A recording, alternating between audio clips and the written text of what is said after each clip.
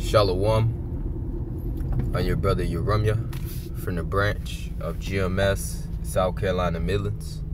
And before we start off, all praise, honor, and glory belongs to Yahawah, Bahasham, Yahawashi, Bahasham, Rawchaa, Qadash.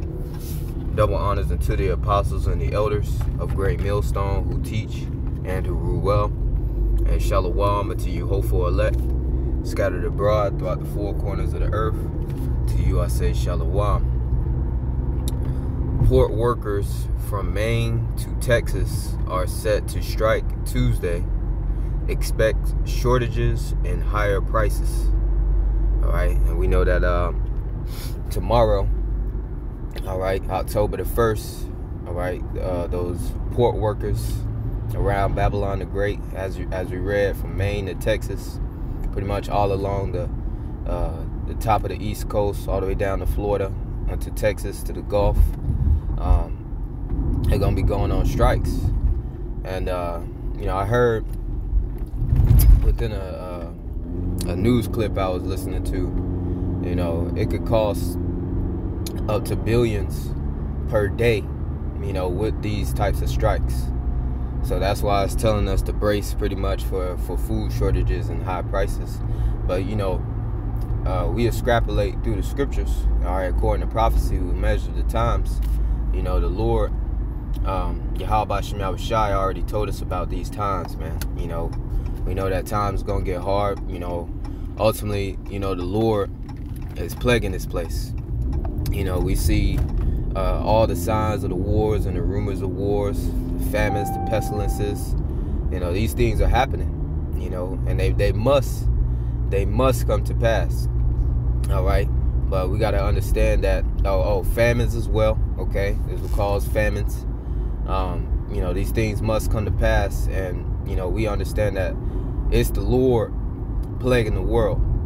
Okay, ultimately plaguing Babylon the Great. All right, and none of these plagues is going to touch the hopeful elect, as the Lord has promised. The Lord said in Isaiah 65 and 13 that his servants is going to eat, his servants is going to drink, and rejoice. All right, and that's ultimately because the Lord is going to cover them, protect them, and provide for his hopeful elect.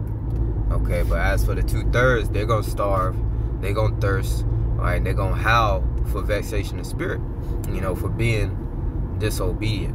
All right, so I'm going to just get a few scriptures before I go into the plantation. This is the book of 2nd Esdras, chapter 15 and verse 49. It says, I will send plagues upon thee, widowhood. And widowhood is going to pretty much be the women losing their husbands, and that's going to be due to World War III. Their husbands going to get drafted off, sent into this Third World War, ultimately to be destroyed. All right, you're going to have civil war here in Babylon the Great. A lot of men going to be getting deleted, a lot of women going to be getting snatched up. Okay, and pretty much men going to have their way with them. All right, but not the hopeful women or the hopeful elect. Okay, but it says poverty. All right, so crunch time. We see inflation already at an all-time high. All right, but things are only going to get worse, especially with this whole port strike situation and many more things, many more false flags and things of that nature. Esau Edom's going to crash the dollar and try to bring in that digital system. All right, that RFID micro C-hip, which is the mark of the beast, which we're instructed not to take, or else you'll be destroyed. Revelation 14:9 and 10, by fire and brimstone.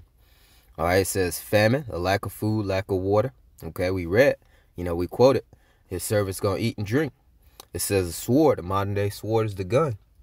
All right, also within this Third World War, when the Lord brings down that final judgment, he's going to destroy Babylon Great with nuclear missiles, man.